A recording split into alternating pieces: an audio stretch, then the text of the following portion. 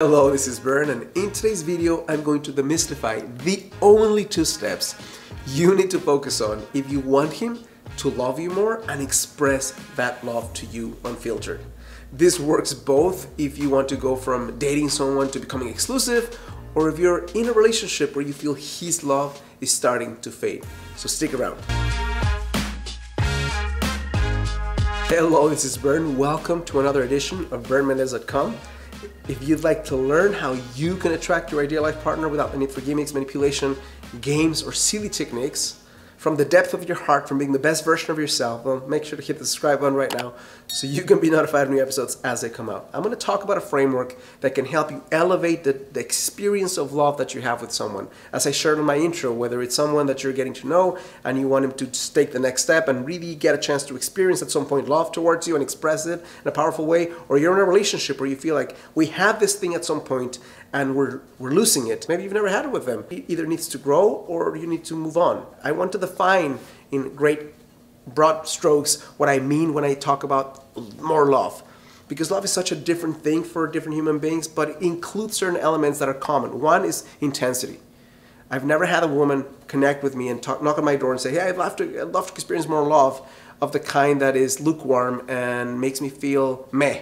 That's never happened ever in the history of me connecting with thousands of women around the world. So what you want to experience has an element of intensity, has an element of inspiration, has an element of something that moves you beyond yourself, has an element that uplifts you. Another element is going to be connection. And there's 3 different types of connection that you can focus on, and you can be precise with each one so you can experience more of what you're seeking. The first one is going to be emotional connection, your capacity to express feelings, be met, be witnessed, and do the same thing with your partner. Second to that is going to be physical connection. Now, some people put that before emotional connection, which gets them into a lot of trouble. Why? Because when you do that, you feel intensity, and there's a great degree of maybe explosions and fireworks in your heart, but it's unsustainable many times, or it gets you hooked into the wrong person.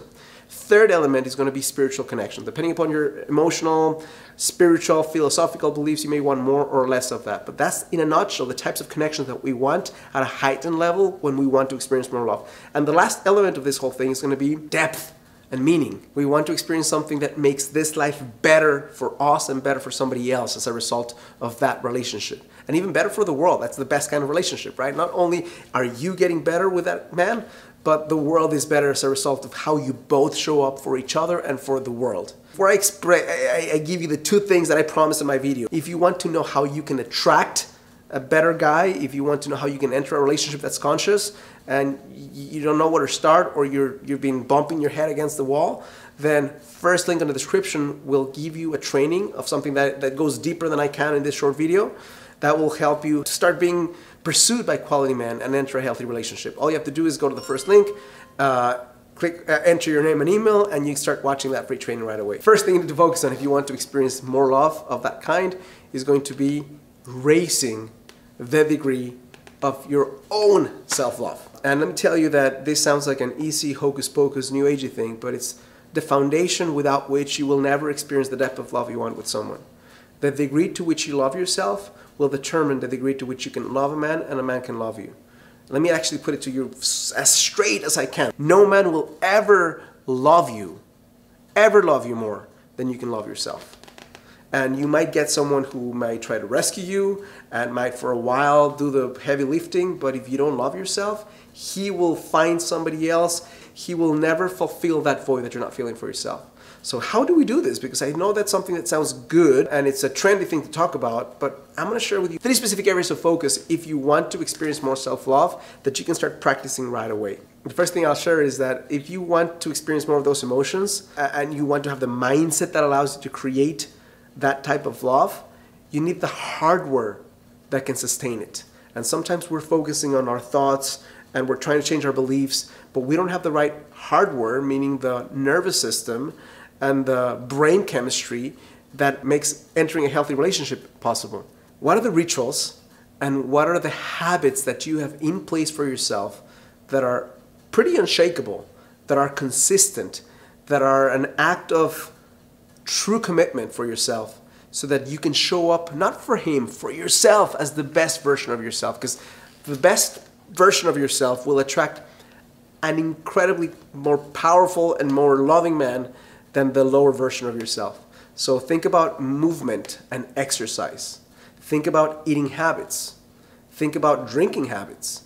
Think about bad habits, including smoking, for example. What are some of the things that you can do for yourself in terms of silence and mindfulness? Can you take some time for yourself daily to just separate your thoughts from reality so that when push comes to shove and something happens where you're really met with a situation that you're scared about or maybe challenged by or maybe super excited about, that you can recognize truth from fiction by having that habit? Are you curating content constantly that will be an offset to the horrible news that you're being fed from every type of news outlet, including social media, and uplift you and let you use the best parts of yourself instead of the worst parts of yourself and the most reactive parts of yourself? Are you taking cold showers that can really increase your immune response? What are the things that you're putting in place right now, sleeping habits, that will make you able to enter a relationship that's healthy? Second, you need to understand your needs. But more than just understanding them, because we all have that thing of, here are my needs, and here's what I want in a guy, and here's a long list of 55 attributes. And I've heard by now from all these videos from different experts that I can have everything. And I'm here to tell you right now, sorry to burst your bubble, you cannot have everything. You can't. But you can have most of what you want, which is different than everything. So, but for you to get most of what you want, you need to prioritize things. Because if you don't prioritize your list, you're going to end up with nothing. So when you prioritize what you want, then you have sometimes in real life men who are showing up who maybe don't fit the type that you have for yourself. Maybe he's 5 inches or 3 inches shorter than your ideal, but he might be the best guy in your entire life. Or maybe he's someone who is making less money than you are, but he's responsible with his finances. And in your blueprint he has to make more. So because of that, you don't give him time of day. So when you prioritize what's most important to you, and the best way to do this is figure out right now, when you figure out the list of things that are really important to you, come up with an exercise where you do, if I could only have one of these things, and I understand that life is not binary like that, but if you could only have one, which one would you choose? Or pair two together, physical prowess and then integrity. If you could only have one of the two, which one would you choose? And you say, well, I want both. I know you want both, but if you could only have one, which one? And then, not to say that you will have someone that's not physically attractive to you, but if you have a guy that's more physically attractive to you and less integrity, or one that is still attractive but less attractive and has more integrity, do you choose that one? You need to know what's right for you, and you need to prioritize it. Third way you can actualize this self-love is you need to learn to express your needs, now that you understand what they are, as an invitation rather than as a demand. And here's the quintessential mindset that needs to take place for you to express your needs as an invitation versus a demand. You need to know that you can walk away if something ends up not working for you. Not that that's the first thing you go to, especially if you have a committed or a marriage, for example, that's long term. But at some point, if what you need to experience you can't experience because the other person is unwilling or unable to give it to you, then you might need to walk away. And if you have that in the back of your mind, not that that's your first go-to, but that's something that's available for you because you're not into lack, you're not into this world that says, well, there's only one soulmate and then I'm screwed if that person doesn't want me back, then you're able to experience more love than you could ever imagine because you can express things in a way that's less needy and from a place of groundedness where if that person really can't give you what you want, you can move on and experience it with somebody else at some point. The second move that allows you to experience the love that you want is to go all in on expressing your love to him, your connection to him, your admiration of him in the language that he needs, in his love language versus yours. And I'm not just talking about acts of service and physical touch and gifts and time spent together. I mean, I'm talking beyond that. I'm talking about you figuring out his dreams, you figuring out his fears, you figuring out what he's really about, you figuring out his vision for life, you figuring out what makes him excited, what makes him sad, what makes him angry, you figuring out his philosophy for life, his love map. When you figure out his love map, then you have the keys to the kingdom. When you don't take the time to experience and understand his love map, then you're really throwing spaghetti at the wall and hoping that it hits.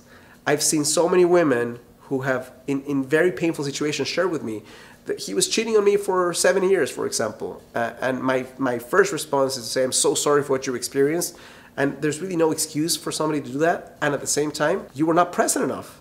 How can you experience something for 7 years and not realize it? You have to be somewhat asleep at the wheel. And it's not a criticism, but it's the truth for you not to recognize that the person that you're sleeping with and living with is having sex with somebody else. I mean, you need to be present, which I'm going to share with you right now. How do you actualize this? How do you actualize understanding this? You need presence and curiosity. Curious to get to know him, curious to see what moves him, and present enough to recognize body language. Most people who are not psychopaths can be easily read if you pay attention, if you're not focusing on yourself only, if you're not looking at your phone, if you're taking the time to spend quality time with that human being, you can figure out, is it really hitting or not? Are they really feeling what they say they're feeling? Are they really connected to you? Are they really excited to grow with you? Is something upsetting them? So the quality of the questions you ask and your ability to be present will enable you to discover his love language beyond the 5 love languages and give it to him instead of give him what you need for yourself. Second is going to be generosity and expression.